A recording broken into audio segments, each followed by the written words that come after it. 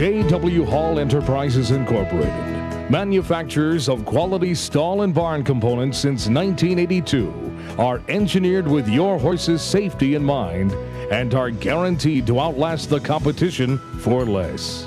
Made of heavy-gauge, hot-tipped galvanized steel, J.W. Hall's durable, rust-free components will give you years of trouble-free service. And with J.W. Hall's modular designs, it's easy and affordable to upgrade existing facilities or new construction to meet your exact specifications and personal needs.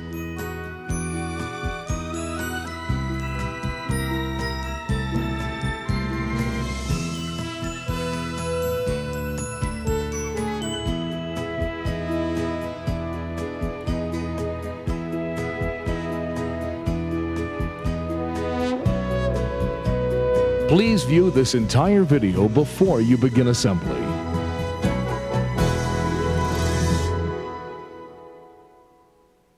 Here's how to assemble J.W. Hall round pens. To set up your round pen, please see your written instructions detailing layout. First, take the framework components for one section, lay them out, and slide the top and bottom ribs into the bolting inserts attached to each of the side posts. This allows you to bolt framework together, completing one rectangular section of the round pen.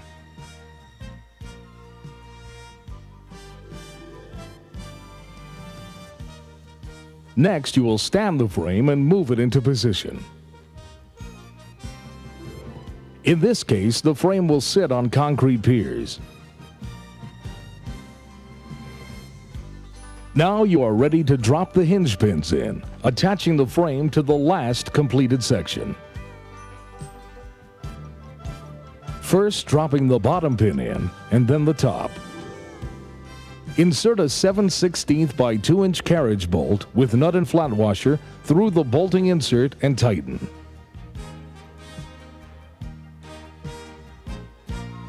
This will lock all 4 corners in place, making your framework rigid. Continue to assemble your sections 360 degrees until you reach the door section, which is usually the last section to be assembled.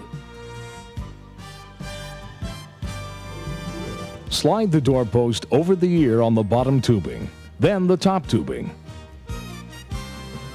This gives you a frame door opening. Complete your door section by sliding posts into the bolting inserts on each end and lock together using 6 2½ inch carriage bolts. The other sections required only 4. Position this final section and drop the hinge pins in. This will complete your round pen frame.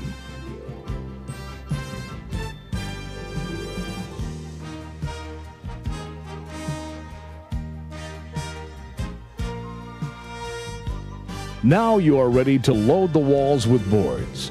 Measure the length between the channels, subtract 1/4 inch, and this will give you the correct length to cut your boards. Most round pens have 2 treated boards on the bottom, followed by untreated 2x6 center-matched tongue and groove boards. As you can see, the boards slide into the channel and the tongue and groove slide together, providing a solid locked wall. After inserting 10 boards, slide the grill over the boards. This not only holds the boards in place, but prevents horses from cribbing. Slide another board into the top of the grill and into the channel, locking the grill in place. Add a 12th board to complete your 8-foot wall. Now you're ready to install your hold down, a mechanical device used to create downward pressure on the boards and grill, locking them in place. Put the awl thread through the hole in the top tubing. After screwing the 1/2-inch nut with flat washer onto the awl thread, screw the awl thread into the hold down.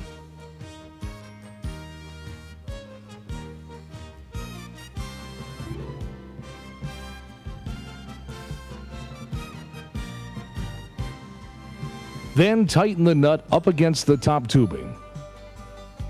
This creates downward pressure. Careful though, too much pressure will bow the tubing. Each section will require a hold down on both ends of the top tubing. Now you're ready to load the door with boards. Start by sliding the boards into the door frame, which has a channel on each side.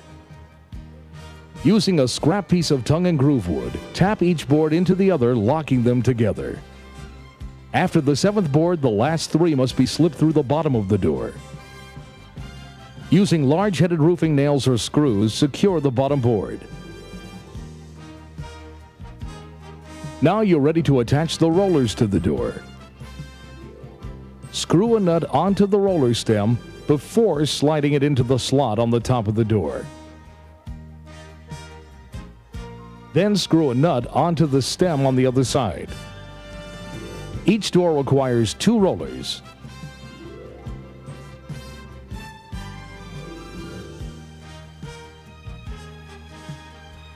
Next, mount the track on top of the top tubing of the door wall.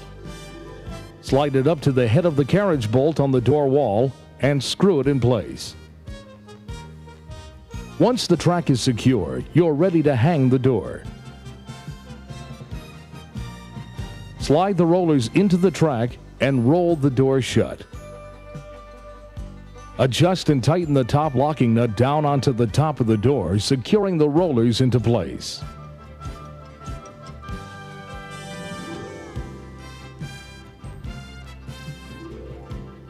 To add the door handle, put a 1/2-inch shoulder bolt through the hole in the handle and the door frame.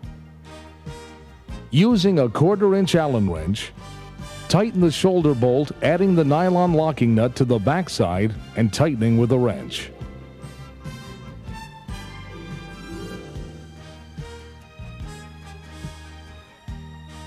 When the shoulder bolt bottoms out with the locking nut, the handle is in place. The locking nut will prevent the shoulder bolt from backing off, securing the door handle permanently. Roll the door closed to see that it is level and the handle lines up with the slot.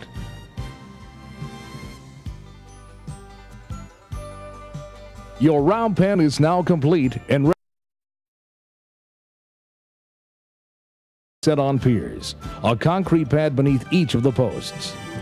However, because all JW Hall components are hot-dipped galvanized, they can be placed directly on the ground without the fear of rusting. This also provides our customers with the option of permanent placement or easily moving it to another location.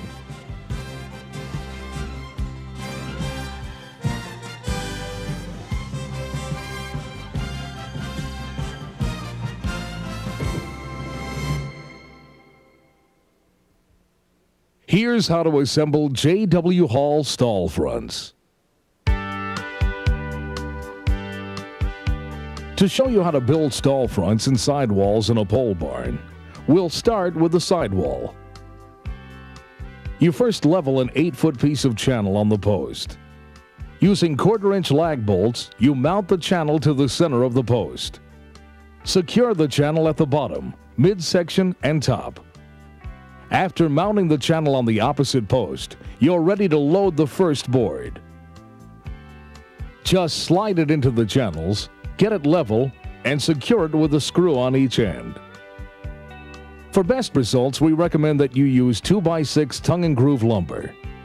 After measuring the distance between the 2 channels, subtract 1/4 inch for the length of your boards for the walls.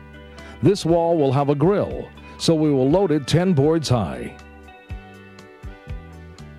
At this point, measure the distance between the 2 legs of the channel and compare to the length of the grill. Often in a pole barn, the width between the posts will vary, so it might be necessary to trim the grill channel to fit. You can use a simple hacksaw or a power hacksaw as shown here to cut the channel to length.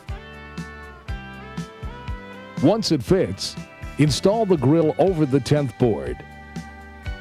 Then, place a board into the top channel of the grill, locking the grill in place.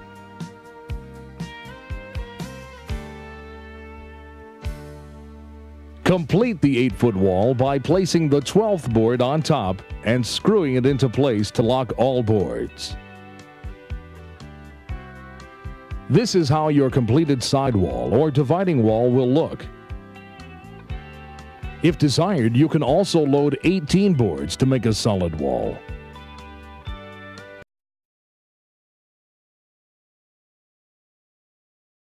Moving with side posts. As you can see, the stall front will include a door post, which will fit over the ears of the top and bottom tubing. Now you're ready to use the center post of the newly built sidewall as a reference line to start your stall front. This will guarantee level stall fronts and grills. Draw a line parallel to the bottom of the first board. It must be even with the top of the bottom bolting insert. Once you have drawn your reference line on the side and front of the wooden center post, you are ready to stand the metal post and secure it to the outside of your stall. Again, stand it, raise it to the reference line, and level it to the top of the bottom bolting pin. To prevent splitting your wooden post, you'll need to drill a pilot hole in the post before securing the channel to it. Use a 1/2 inch by 4 inch lag bolt to secure your post. You'll then need to repeat these steps again to secure the top.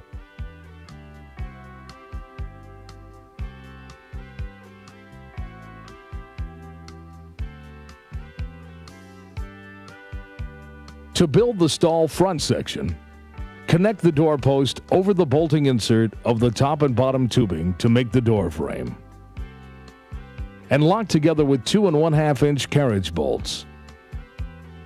After tightening the bolts, stand the stall front section, sliding it into the bolting inserts of the metal posts you have just secured. To connect your end post to the top and bottom tubing, level it and tap it to line up with the holes of the bolting inserts. Secure it to the wooden post with 1/2 inch lag bolts. After securing the end post, you have a completed frame for the stall front. At this point, you can continue to repeat these steps until all of your stall front frames throughout your pole barn are finished.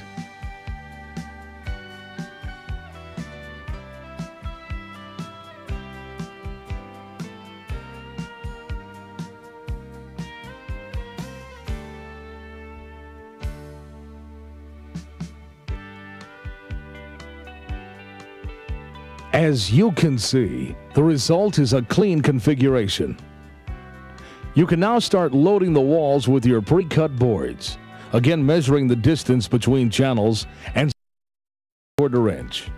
To mount the door track, secure it to the top tubing of the door frame, slide it up to the head of the carriage bolt on the door wall, and screw it into place. When installing the swing-out feeder, you'll load 6 boards. Set the swing-out feeder over the 6th board and lock it into the channel of the metal post. After the swing-out feeder is in place, lock it into position and add 4 boards for a total of 10. Install the grill, locking the grill channel over the 10th board. As you can see, the top of the grill and the swing-out feeder are on a level plane. Now you can slide another board into the grill channel and over the swing-out feeder. This will lock the grill and feeder in place.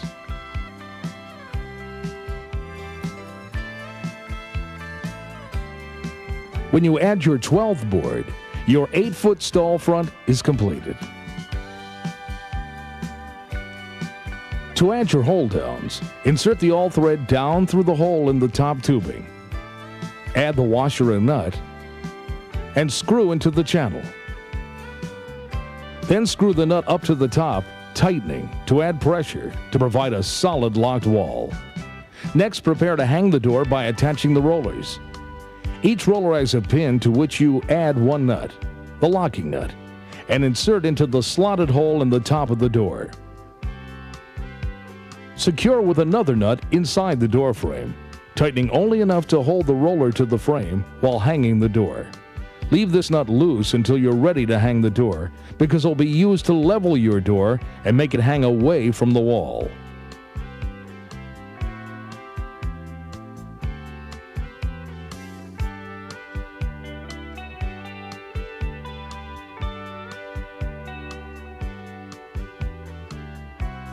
Slide the rollers into the track, keeping the rollers straight, and slide the door to the stop on your post. You'll repeat this process for all doors on your stall front. If an adjustment is necessary, tighten or loosen the locking nut and holding nut to raise or lower the door. To add the door handle, tighten a 1/2-inch shoulder bolt with an Allen wrench, while simultaneously turning a nylon locking nut on the back side of the door frame to prevent shoulder bolt from backing out. Now the door handle is permanently secured, and you have finished all the stalls in your barn. There are a variety of components to choose from: a swing-out feeder, a door with extended metal bottom, a door with diamond-shaped grill. This is an example of a completed pole barn with these stall fronts. Notice the poles go up to create your structure.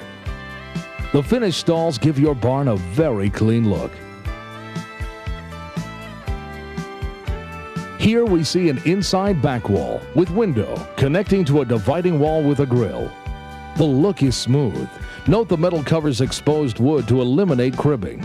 It's beautiful, durable, and easy to assemble. How to assemble J.W. Hall starter stalls. A starter stall has a 4-wall frame. Lay out all your posts and top and bottom tubing. Generally starting with your front wall, place your door post, 2 end posts, and top and bottom tubing into position as shown. This gives you a frame complete with door opening.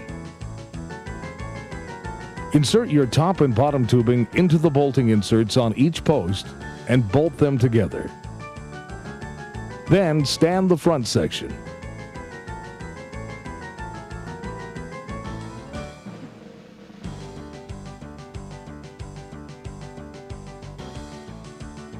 Now you can stand the 2 back posts up, giving you the 4 corners of your starter stall. Insert the bottom tubing into the bolting inserts on your end posts and bolt together. Repeat these same steps with the top tubing, completing your starter stall framework. At this point, you'll want to tighten up all your bolts, squaring up your frame.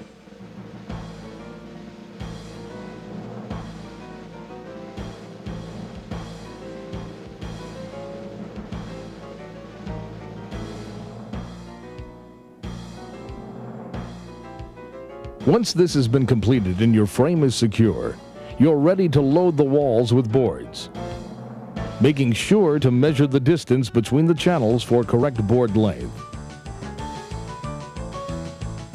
We'll begin by loading the back wall first. Since it won't have a grill, it will require 18 boards. However, it will have a window. Load 10 boards into the channel.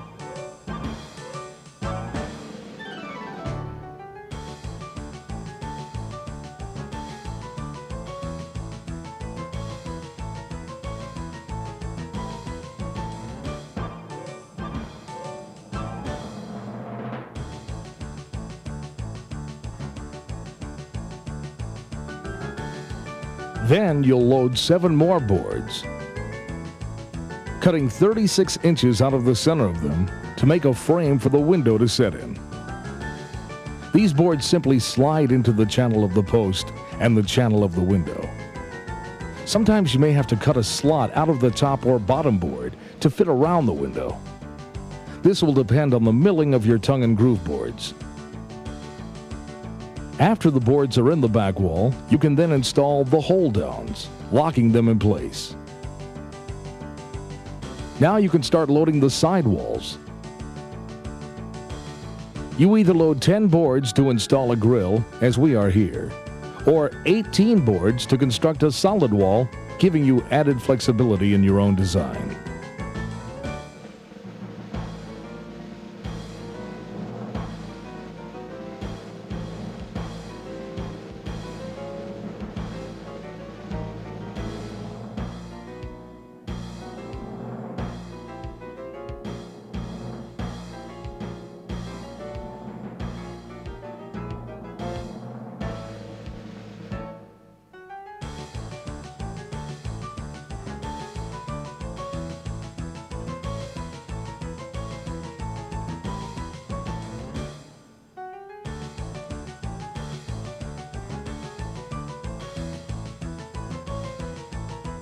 As you can see, we've loaded 6 boards into the front section to accommodate a swing-out feeder.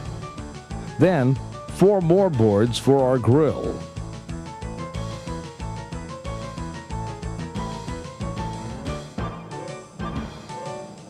After installing the grill, add 2 more boards and 2 hold-downs, locking everything in place. Next, place the grills into your side or dividing walls, and again, placing 2 more boards above each grill, holding them in place. Add 2 hold-downs to each, and you have now completed your 8-foot walls.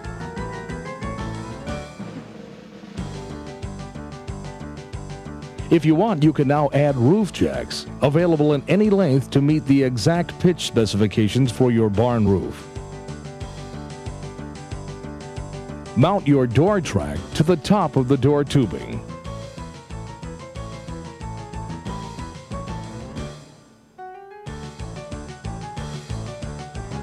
Place the door onto the track, slide it in, and latch it. You now have a completed stall. If you need additional stalls, just continue adding them as you see here in this 14-stall barn. Notice how the roof jacks rise and support the rafters to make the roof of this barn. This is all made of hot-tipped galvanized steel construction.